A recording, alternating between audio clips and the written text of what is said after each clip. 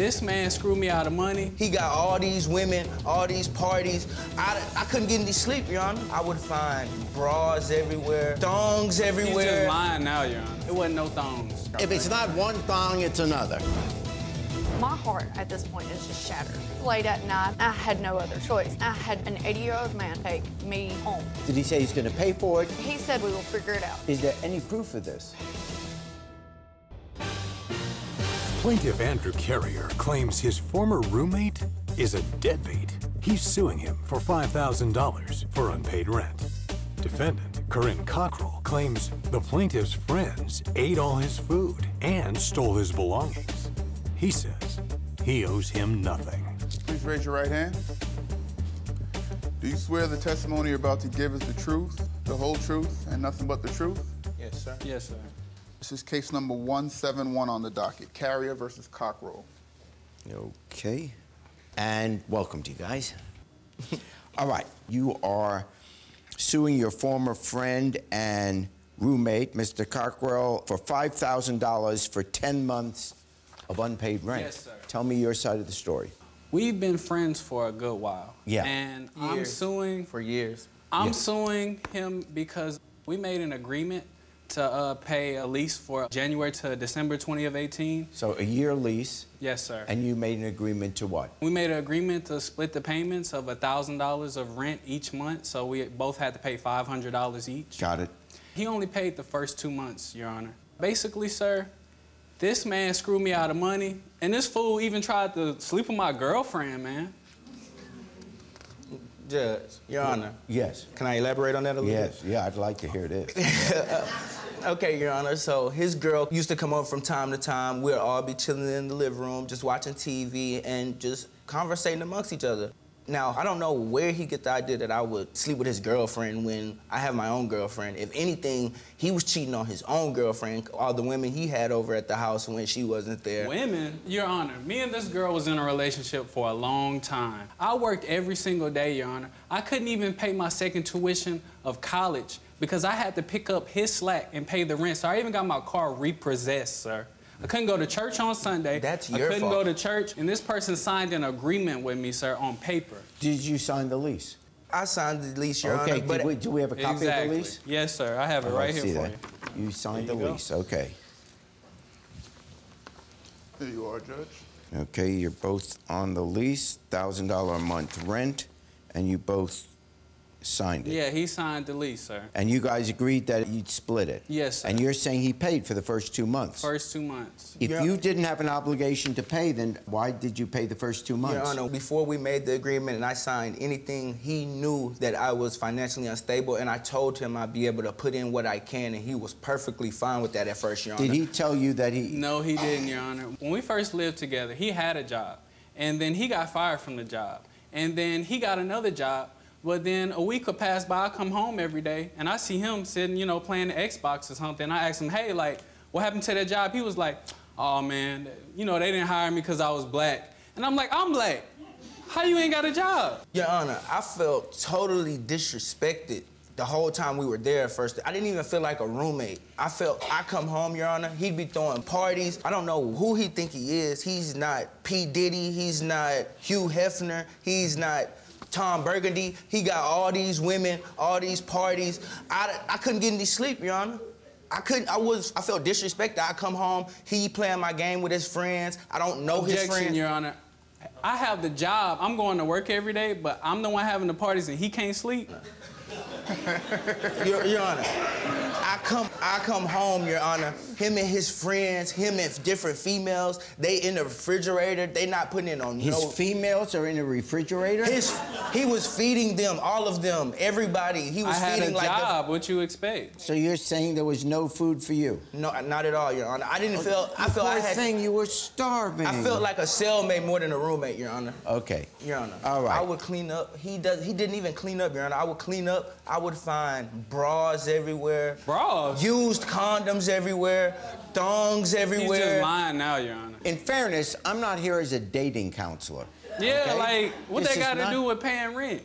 It wasn't no thongs, Your Honor. Your Honor, thongs in it the wasn't closet. even one. In my room, oh, they didn't stop. have... If it's not one thong, it's another. Okay. Your Honor, can I tell, like... Yes, you may. Okay. Basically, we've been knowing each other since we were freshmen in high school, Your Got Honor. it. And I lived in apartments all my life, Your Honor. I live in roach-infested apartments, like I lived in the boonies. This man lived in a house all his life. And I would go to school... That's not my fault, though. I gotta talk, though. I would go to school, and, like, I would have $1, and I have chips. This man want the $1, and he want the chips. And I'm broke. You feel me? Like, okay, here's the deal. And this is probably a good life lesson in a sense. You signed the lease, okay? When you signed the lease, that's a legal document. So when you come to court, or when anyone comes to court, and they show me a legal document where two people sign it, then what is before the court is the legal responsibility of two people. Now, if there is a side agreement, like, oh, you don't really have to pay. Right. We've been friends through high school. Right. That has to be documented. Now, if there was no signed lease and just an agreement that you would chip in to pay the rent, okay, then it's a verbal kind of agreement, and that could be countered by a verbal agreement that I don't have to do it. But if one side of the argument is the lease and that is signed, and what you're bringing is just a conversation or a wink of the eye saying you don't really have to pay, or when you have some money, give me some money, unless you've got some document which says specifically that you don't have to pay the rent, then all I have before me in terms of evidence is a signed lease by both of you. Yeah. Where is your signed or text message, some evidence other than just, oh, he said I don't have to pay? In the middle of the process of us living together, things were coming up missing. My TV came up missing. My game came up missing. Everything that I was valuable to me came up missing. So how am I supposed to pay him and then pay for the stuff that's... Objection, Your Honor. You said that he would have to have evidence of an agreement showing that part of our lease that wasn't paid, he wouldn't have to pay it anymore. He didn't sign anything like that, Your Honor. All right, I'm not saying those things did or did not happen. You could file a separate suit on that. If you're saying that he took your stuff, which you'd have to be able to prove, but if you have that, that's a separate legal action. He is suing you only for the rent. Right. Your portion of the rent for the 10 months you didn't pay. Your Honor, I don't feel like I owe him anything. If anything, I feel like he owes me. I understand. So much came up missing, Your Honor. Objection. There's nights I went to work hungry, Your Honor. Objection, Your Honor. Can I... Okay, no. Okay. I understand that's what you feel. Right. But the court can't deal with your feelings. Yes, sir. You know, there has to be background music for that. It's got to be feelings. And according to the lease, you owe the rent. Finding for the plaintiff. Can I say something, Your Honor? Thank you, Judge. I think our friendship is tarnished. She's gonna have to grow up, and I think there's a maximum amount of friendship left, but I think he's already hit the max. If anything, he's the joke, and I don't feel like I owe him anything. The only thing lost here is the friendship to me. Plaintiff Dennis Hinds says he was only trying to help a family friend, but wound up with a headache. He's suing for $3,399 for car repairs. Defendant, Kaci Amos, claims her dream car turned into a nightmare because of the plaintiff's lies. She says she owes him nothing. Do you swear the testimony you're about to give is the truth, the whole truth, and nothing but the truth? Yes. Case 51 on the docket, Hinds versus Amos. Oh, great. The plaintiff, Mr. Hinds, welcome. You are suing the defendant in the amount of $3,399 for car repairs. Yes, sir. Right? Yes, sir. And apparently you sold Ms. Amos a car. The car then, a couple of months later, broke down. You offered to pay for the repairs up front to help Ms. Amos out.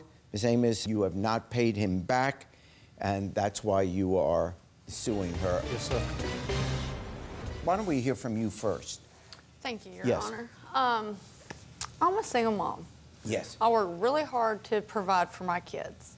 Mr. Hinds is a friend of my mother's. Yes. So Mr. Hinds approached my mother telling her, you know, he's got a couple cars. Well, he had my dream car, the Explorer. I fell in love with it. We had And this is a Ford Explorer? Yes. Okay. What year do you? A 2004. Got it. Mr. Hinds wanted to buy my car. I had a Dodge Stratus. So he bought my car. It was broke down and everything. So he bought my car, and then in September. Well, in October, I made my first payment of $200. Oh, in other words, your car, you basically traded it in so you yes. could have him. So what was the deal? You wanted to buy his car. Right. For how much money? $3,800. $3,800 For the Explorer. For the Ford Explorer, okay. So that happened in September. In October, I made a payment of $200 toward the $38. So that was the deal in the original contract? Yes. Do we have a copy of the contract? Oh, okay, I'll take a look at that. So basically, the agreement or the contract was this, what is written down here. Right. Payments are $200 a month, due at the end of each month, starting in October. And the vehicle is sold as is on September 8th. Okay, go ahead. Okay. Well, in the as is, he told me that it had a used motor, but very low mileage. There was a new radiator put in there. He just had, you know, the AC checked, and he had ordered a headlight that he was going to replace. So in October. Yes. Oh, I'm sorry, in November, I go to a comedy show in Birmingham. Yes. Well, it's late at night. I'm trying, you know, I left and I'm going home to pick up my son. It's pouring down rain, it's dark. The Explorer runs hot. I pull over, I can't get it running. It's dark and pouring down rain. I've got to get back to my kids so that I can get him in the rain, in the dark. I have to call an 80-year-old man to come out to take me home. And you left the car there? I had no other choice. Because it wasn't running? Okay. Right. When was the car picked up? The next morning. He went and got it and took it to the mechanic. Okay. And I go to the mechanic after work, and he tells me, you know, he took a look at the car, and it was going to cost $5,000 to fix it because the radiator that was supposed to be new was not new. It had junkyard markings on it. Oh, okay. So you had been told there was a new radiator, but it wasn't a new radiator. Exactly. Okay. And because of the radiator blowing, got water in the motor, causing the motor to be destroyed. My heart at this point is just shattered. I'm a single mom. I was trusting that this was a good vehicle. So I contact Dennis as soon as I find out. He tells me, okay, don't worry, I'm gonna go get it, take it to my mechanic, and we're gonna figure this out. He tells me that he's going to help fix my dream car. Pay for the repairs? Right. Is there a contract on this? No, just verbal. I thought he felt guilty, you know, he was trying to help, so he's trying to... Did he say he's going to pay for it, or that he'll give you time to pay for it, or you could pay him back? He said, we will handle this. We will figure it out. Who has the car now? He does. He went and picked it Who up. has the title to the car? He does. I signed it back over to him. Oh, so you wanted hands off? Well, he told me, you know, I could pay for the car and the motor, and I told him I don't feel responsible for the motor when it blew up because the radiator, which was supposed to be new. Okay, now what do you have to say?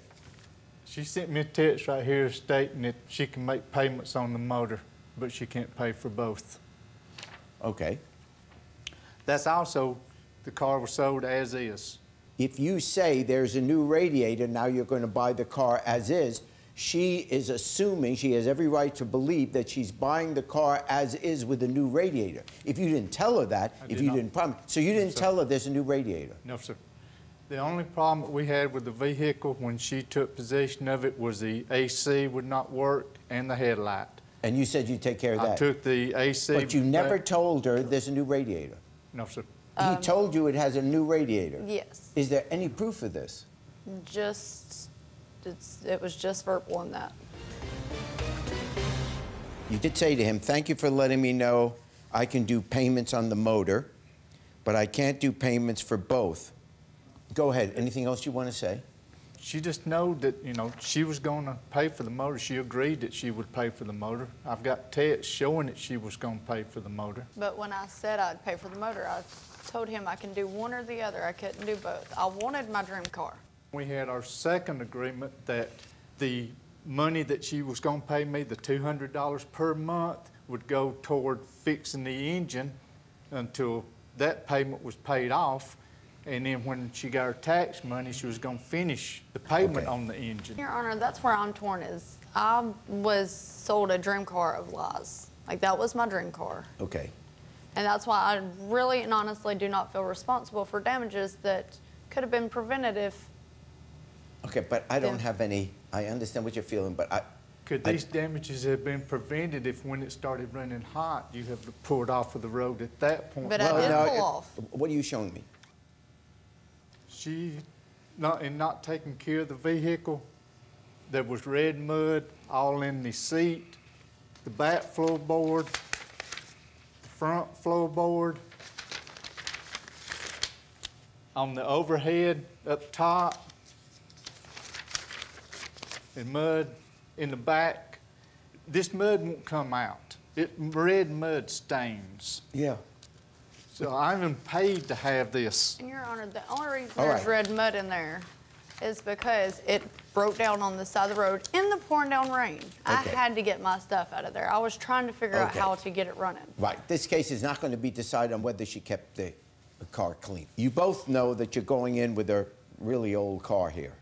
Yes. And when you're buying an old car, in fact, sometimes when you buy a new car, but certainly when you buy a car, and this is 2004, so we're talking 15-year-old car, you know there are going to be problems, and the problem can happen any particular day. And if the car is now yours, you went and purchased the car. You know, the title doesn't become yours until you finally paid it off, but it's your car, and the car could break down. And in the years that you have the car, it could happen the next day, it could happen 3-4 years from now. If the car breaks down, this wasn't a crash, it just stopped. This is normally your responsibility. But I don't have a written contract. If you can give me something where she agreed to pay you $200 to fix it. It was never written and signed, it was through a text. You got the text up there. Right. I see it right here. I see it right here. It says on there that she's agreed to pay the $200 until her taxes come in. At that point in time, she'll finish paying. Okay, so let me see the receipt for exactly getting the car fixed.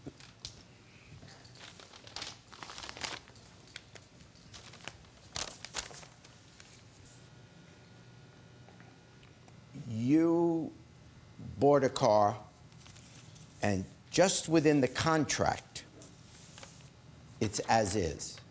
The bit about whether or not it's a new radiator or not, I've just got 2 different stories and no proof of that. The only thing I have before me is the suit for him to be paid back for the money he put forward on getting the car fixed. And he's entitled to be paid back for that. Having said all that, the best decision I can come up with is I fined for the plaintiff in the amount of $3,299. Best of luck. Thank you. Thanks for watching. Now please approach the bench. The way I look at it, you have 2 options here. Option A, watch more Judge Jerry. Option B, watch more Jerry Springer. The choice is yours. Now get out of my courtroom. You have more clips to watch. And don't forget to subscribe.